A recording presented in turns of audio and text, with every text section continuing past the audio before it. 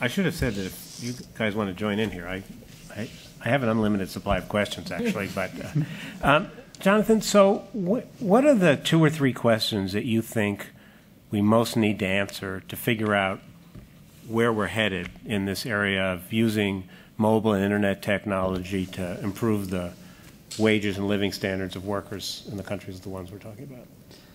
If you look ahead 5 years, what are the 2 or 3 questions you'd most like to know the answers to? If not the right static end of story answer, at least have more understanding around, I think, the notion of which particular communities would be most responsive to interventions to help make this stuff work. You know, that we've got a lot of we've got a lot of anecdotal evidence. We've got a lot of, you know, we actually have some very nice studies that have done things on the, you know, the weaving cluster in, you know, in Nigeria, or the mango cluster, you know, in West Africa somewhere. And we're trying to draw from the relatively small evidence base assertions about, you know, kind of where to place our bets, right? If we were policymakers, we wanted to fund these sorts of things. And it's actually really interesting to hear things like the way you talk about what percentage of the jobs this thing might, you know, your approach might help us with.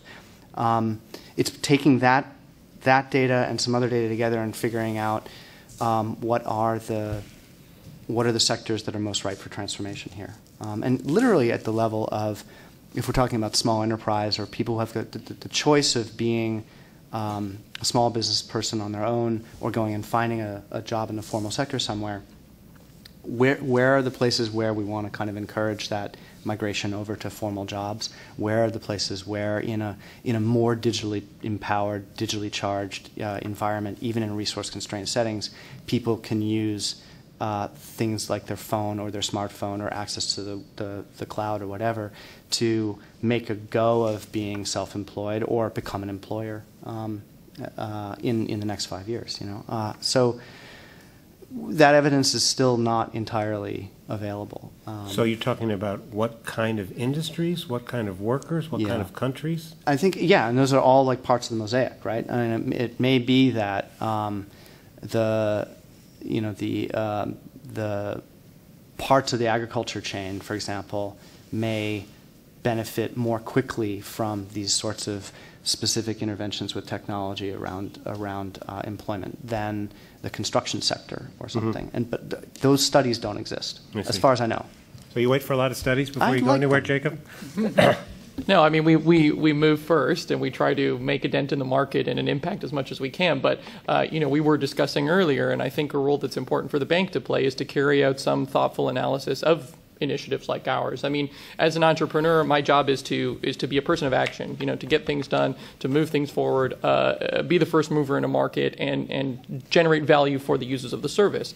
Now, you know, how much time do I have to build upon market data analysis and to reach out to my users? I do in as much as is beneficial to me, but I think, you know, a good, rigorous third-party evaluation of some of these services and understanding their replicability and scalability really would only help us. I mean, I'll speak for myself, but you know, understanding from an outside perspective what works, and then also what we're doing well and what we need to improve on. I had the impression as an American watching TV during the Arab Spring that basically everybody in the Middle East is now on Twitter and Facebook, and social media is now the norm of communication. But you were there yet, were disabusing me of this notion. Yeah. So what's the penetration of these social media in these emerging markets that we've been talking about? Well, as we were saying, I mean, the Dubai School of Government has issued an Arab social media report, which I believe is one of the first of its kind, if not the first of its kind. And the bank as well issued a practice note last year on new technologies and their ability to address labor market challenges. The bank presented actually an interesting statistic, which still kind of surprises me, that on aggregate across the Arab world, only 1% on average of citizens have internet access. Now, I think that probably represents a very broad distribution curve. To me, it strikes me as a bit low. But I will say in Palestine, which is on the higher end of access to technology, the most recent statistic says that it's really only about a third of people who have internet access at the best of times. Facebook and Twitter usage in countries like Egypt, for example, are at a penetration level of 10% or less. This is what the Dubai School of Government report revealed. So everyone was very excited, I think, during the Arab Spring about the role that Twitter was playing in mobilizing people and Facebook, and no doubt it did. But the vast majority of Egyptians, and we run a couple of services in Egypt, as well as Palestinians, Tunisians, Moroccans, all countries where we're active, are still using very basic technology. And that is going to take a while in terms of its ability to advance and to also reach people in rural communities, and especially young people. The price points are high. Even the most basic smartphone handsets we're seeing on the market are anywhere between $50 to $80. That's a lot of money for people. Data penetration, Palestine, we're saying, as well as other countries in the region, does not yet have 3G network coverage. So I think the media and public in general tend to latch on to these new emerging trends in technology and saying this is fantastic, whereas we want to scratch beneath the surface as well and look at the average household and individual and what their actual usage of technology is. And just maybe one final other point related to the earlier discussion of, what does a phone look like in emerging markets? And I observe anecdotally, whether I'm in Somalia or Kenya or Malawi or or Bangladesh for that matter, and you do see the entire gamut. You see people with full-feature BlackBerries, and you see people with handsets that are 10 years old. I think there is going to be a range, but in terms of access and where we go in the future, price point for mobile phones is lower. However, with the advent of the computer or even the laptop, I'm sure we were having this discussion 15, 20 years ago saying, well, in 20 years' time, every household will have a computer because the price is going to come down. And I'm sure at the advent of electricity or piped water, people said the same thing, and it hasn't happened. So, these low-cost devices are much more readily spreadable. Their potential for growth is much faster, and no doubt we will see it. But I think we need to be cautious at the same time and really think about the way this technology can spread. And one of the solutions is, making internet accessible through mobile access points, having computing centers where people can come from villages and do their oDesk work at a centralized location. So there are a lot of workarounds and ways to make this happen, but we need to be conscious of that. So how do you look at mobile technology? Is it complementary, disruptive?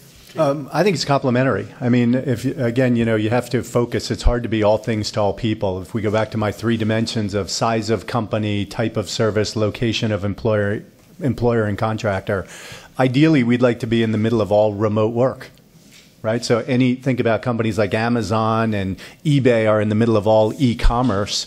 Well, oDesk right now is the leader in e-work. More work is done on our platform by a significant margin than anybody else in this business. So we ultimately would like to be serving all size customers, all work types globally.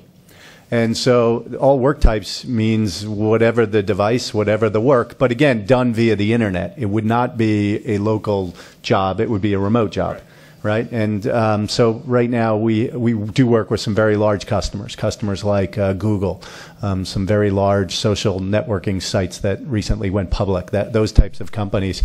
And we're doing things like content creation, localization and translation, content moderation, content creation. And I see no reason why a lot of these things couldn't be done on a mobile device. Is there a point that one of you wanted to make that I didn't ask about that you wanted? Because if not, please.